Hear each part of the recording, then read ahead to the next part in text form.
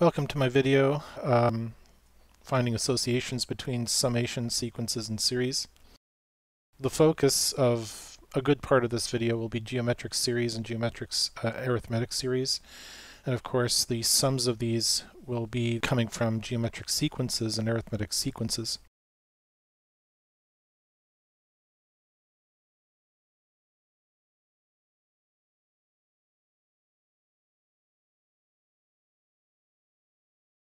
Let's start off with arithmetic sequences.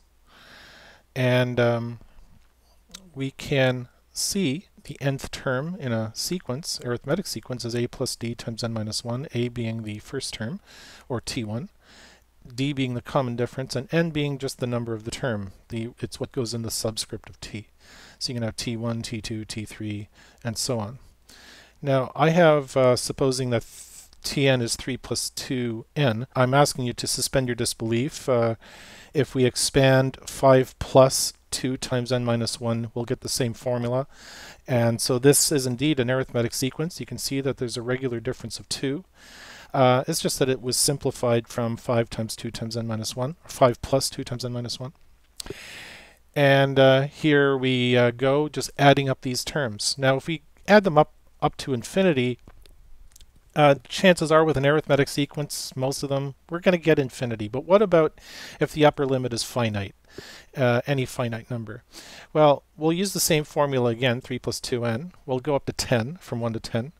And we can say, well, the n equals 1 to 10 of 3, and the sum of n equals 1 to 10 of 2n. We can take the 2 out. And notice we actually find that we have to reckon with 1 plus 2 plus 3 plus 4 all the way up to 10. There's a simplification formula where you can add the first and the last terms and multiply by half of the number of terms, and you get 55 from that. Of course, you can check this by simply adding the 10 numbers together. Once we do all the math, we get 140.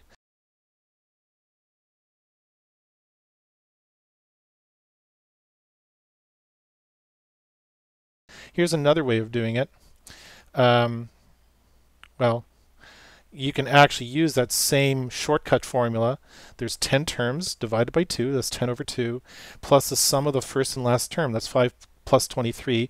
That makes 5 times 28. We still get 140. This generalizes into this general formula, x over 2. If x is the upper limit of the summation, then we get x divided by 2 times in the quantity, the value of the first term plus the value of the last term, a1 plus ax. So that's the shortcut formula, and we're going to notice that there's going to be plenty of shortcut formulas here.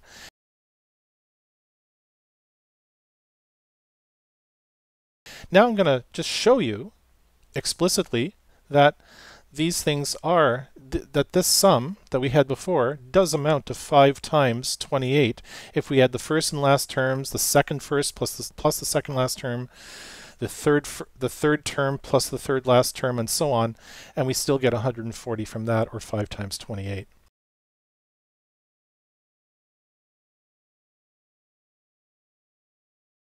So this leads us to the general formula for adding any sequential integers from 1 to some k value.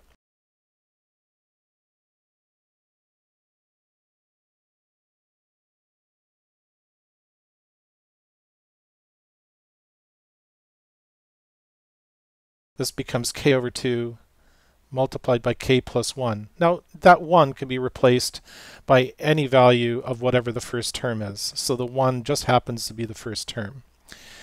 And I'm just going to put these in squares. There's a couple more advanced formulas down there, but I used n instead of k, but they should have been k. The numbers that I'm talking about here, adding from 1 up to some finite number k, are known as the triangular numbers. 1 is a triangular number, 1 plus 2, 1 plus 2 plus 3, 1 plus 2 plus 3 plus 4. These are all triangular numbers. What do they have to do with? Well, they have to do with arrangements of objects in a triangle, regularly spaced. So just to illustrate, I have here 1. Well, 1 fits in a triangle quite nicely. What would be another number? Well, 2 doesn't go so well, but 3 does, right? 3 objects can be arranged in a triangle, so can 6. And if we add a fourth row with 4 dots, we have 10. And notice we have 1 plus 2 plus 3 plus 4, and that makes 10. So that's the next one.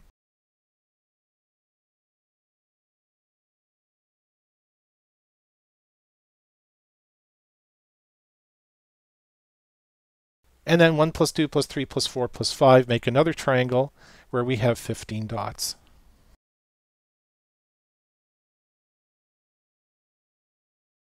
And to that same triangle, if we add a 6th row on the bottom with 6 dots, that's 15 plus 6, which is 21, or 1 plus 2 plus 3 plus 4 plus 5 plus 6, which makes 21. These are all our triangular numbers. And you'll find that they come up quite a bit when you study Pascal's triangle, or you may have already have by this point, that we're adding sequential numbers starting from 1 to some upper number.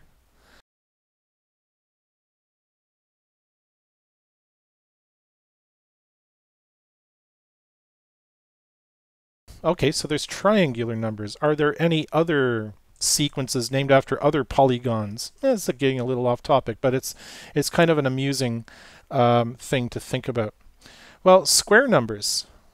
Square numbers. Oh yes, square numbers. N squared. Well, we know about those. Okay, that's when you arrange n squared objects in a square of n by n objects. Okay, so you get 2 squared, 3 squared, 4 squared, 5 squared, 6 squared, and so on. Now it's kind of obvious. But is there a shortcut formula? Well, after looking around a little bit, I was able to find a shortcut formula. It does exist. And I'm about to show it to you. This is the summation of all the perfect squares up to k squared, or some upper limit, whatever limit you like.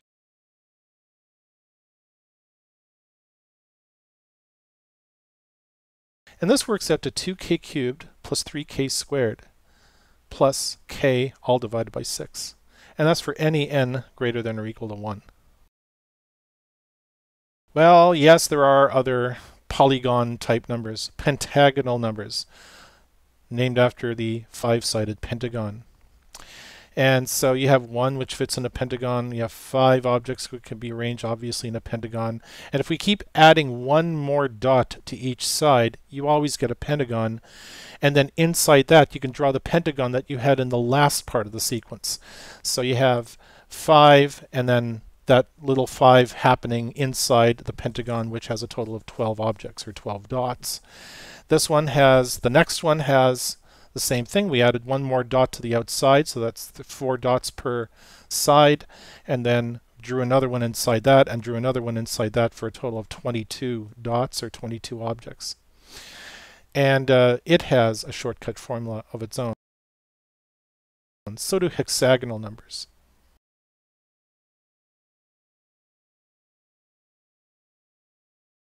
We keep adding 1 dot, just like we did with pentagonal numbers, to each side. And inside that we drew the same object as in the last object we drew would be the same object, meaning 1 dot in between, the other with the hexagon we began with. So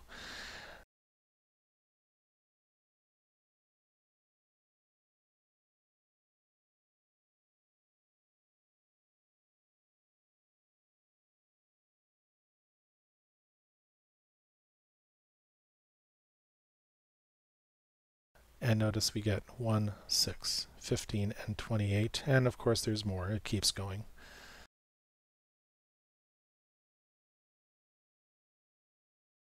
The shortcut formula for this one, as n goes from 1 to k of 2n squared minus n, which is really the pattern of the series, of the sequence that is, makes up 4k cubed plus 3k squared minus k all divided by 6. Notice we have minus k this time, all divided by 6. And yes, that formula does work out.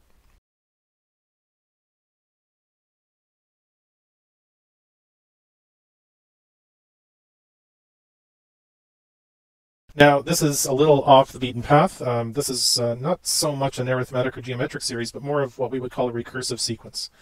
The Fibonacci numbers, the Fibonacci sequence, very, very famous sequence. That's where F1 and F2 are both 1, and that's where we start from. 1 plus 1 make 2, and then we add the last two numbers. 1 plus 2 makes the next number 3. 2 plus 3 make 5. 3 plus 5 is 8. And basically, we're always adding the previous two results to make the next result. Now, what about the sum of the Fibonacci terms, f1 plus f2 plus f3? What would we get? It turns out that's a kind of pattern too. We always get the Fibonacci number that occurs two numbers later, subtract 1. F sub k plus 2 minus 1.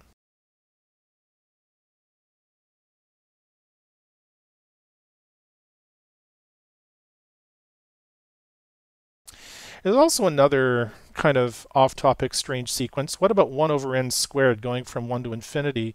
This actually works out to be a finite number. It doesn't go to infinity.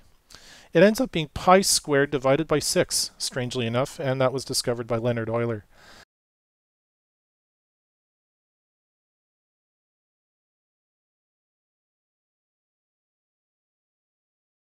So what about the geometric series, or the geometric sequence? That's a times r to the power of n minus 1. A, remembers your first term. R now is your common ratio, and n is whatever the term number is. So let's say that we just use something innocent, 2 to the n, or sorry, 2 to the n minus 1.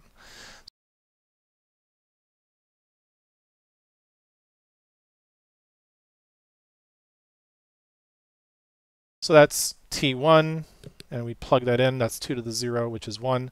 t2, that's 2 to the 2 minus 1, which becomes 2. 2 to the 3 minus 1 for t3 becomes 2 squared, or 4. You get the idea. You just keep plugging things into n to get the next term. Now, if we wanted to add up all the terms in a geometric series, you end up with a times the quantity 1 minus r to the x divided by 1 minus r. You can also take a outside the summation as well. Let's see if this works for 2 to the n minus 1 going from 1 to 10. It turns out that you can actually find this out yourself. You're going to get 1023, positive number, even though in the calculation you have to work with negative numbers, which cancel anyway. What about some other patterns?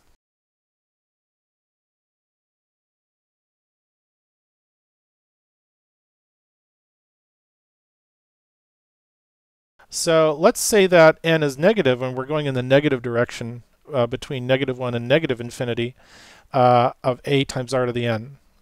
It turns out that we can take away the minus signs in the summation and make it a times r to the negative n, or a divided by r to the n. These are all the same kind of summation. And it turns out, strangely enough, you get a divided by r minus 1.